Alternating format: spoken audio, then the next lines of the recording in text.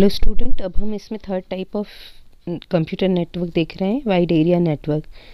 तो फर्स्ट हमने देखा था लैन लोकल एरिया नेटवर्क, जो कि कम डिस्टेंस में यानी कि एक ही बिल्डिंग में कंप्यूटर्स हों या पास पास की बिल्डिंग्स हों, उनमें अगर हमें कंप्यूटर्स को कनेक्ट करना हो तो हम लोकल एरिया नेटवर्क यूज़ कर सकते हैं। एक ही सिटी में अलग अलग ऑफिसेस के कंप्यूटर्स को अगर ज्वाइन करना होता है, आगे कनेक्ट करना होता है ऑर्गेनाइजेशंस को, तो मेट्रोपॉलिटन नेटवर्क्स का यूज़ होता है। इसी ऑर्गेनाइजेशन की ऑफिसेस या ब्रांचेस जो हैं अलग अलग सिटीज़ में होंगी, अराउंड द कंट्री होगी, अक्रॉस द कंट्री, तो उस केस में हमें वाइड एरिया नेटवर्क का यूज़ करना पड़ता है। तो अगर वाइडर एरिया में अगर हमें कंप्यूटर्स को इंटरकनेक्ट करना है तो हमें वाइड एरिया नेटवर्क का यूज़ करना पड़ता है। तो it is a network that exist over a large scale geographical area such as states और countries, commonly connect separate offices from the same organization whether they are across town or across the world।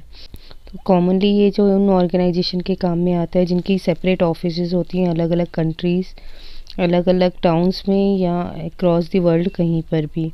Most popular example of van is the internet. तो internet जो है वो wide area network का ही example है, जिसके through हम across the world किसी भी कंप्यूटर से कम्युनिकेट कर सकते हैं।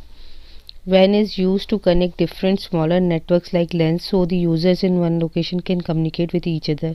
तो वाइड एरिया नेटवर्क का मेनली यूज़ क्या होता है, स्मॉलर नेटवर्क्स को यानी लोकल एरिया नेटवर्क्स को आपस में कनेक्ट करने का, जिससे क्या हो कि यूज़र्स, एक लोकेशन के यूज़र्स जो हैं दूसरी लोकेशंस के यूज़र्स से कम्युनिकेट कर पाएँ। It covers large distance more than 100 kilometre. Communication medium used as satellite links, telephone line, fibre optic cables. तो यहाँ पर कम्युनिकेशन मीडियम जो है सैटेलाइट भी हो सकता है, टेलीफोन लाइंस भी हो सकते हैं, फाइबर ऑप्टिक केबल भी हो सकता है। ये डिपेंड करता है कि कितने डिस्टेंस पे कंप्यूटर्स को कम्युनिकेट करवाना है।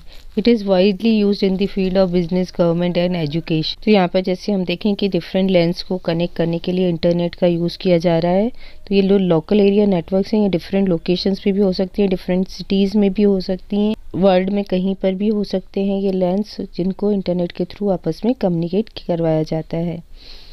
Wide area network can be private और it can be public leased network. तो वाइड एरिया नेटवर्क जो है वो प्राइवेट भी हो सकता है। बड़ी ऑर्गेनाइजेशंस जो हैं अपना खुद का वाइड एरिया नेटवर्क क्रिएट करती हैं अपने ऑफिस को कम्युनिकेट करने के लिए, और कुछ कंपनीज जो होती हैं जो वाइड एरिया नेटवर्क को क्रिएट करने के लिए अफोर्ड नहीं कर सकती हैं, वो क्या करती हैं कि लीज्ड नेटवर्क यूज़ करती हैं, दूसरी कंपनीज का नेटवर्क यूज़ करके अपने ऑफिस के कंप्यूटर को कम्युनिकेट करवाती हैं। तो एडवांटेजेस क्या हैं वाइड एरिया नेटवर्क के? It allow us lens to connect to one another. Local area networks को हम कनेक्ट कर सकते हैं वैन यूज़ करके। It covers large geographical area, so long distance businesses can connect on the one network. Share information और files over a larger area. Messages can be sent very quickly to any one else on the network। Disadvantages क्या है? It is comparatively expensive है इसको create करना। It needs a good firewall protection to restrict from outsiders. तो यहाँ पर firewall protection की भी ज़रूरत पड़ेगी, जिससे अनऑथराइज यूज़र्स जो हैं आपके कंप्यूटर को यूज़ ना कर पाएँ। Security is important as potential hackers could break into a computer system from anywhere in the world। यहाँ पर लैन और मैन के कंपैरिजन में सिक्योरिटी और भी ज़्यादा चाहिए होगी, क्योंकि यहाँ पर हैकर्स जो हैं ऑल ओवर वर्ल्ड कहीं के भी हो सकते हैं, जो हमारे कंप्यूटर का डेटा चोरी करना चाहेंगे, एक्सेस करना चाहेंगे।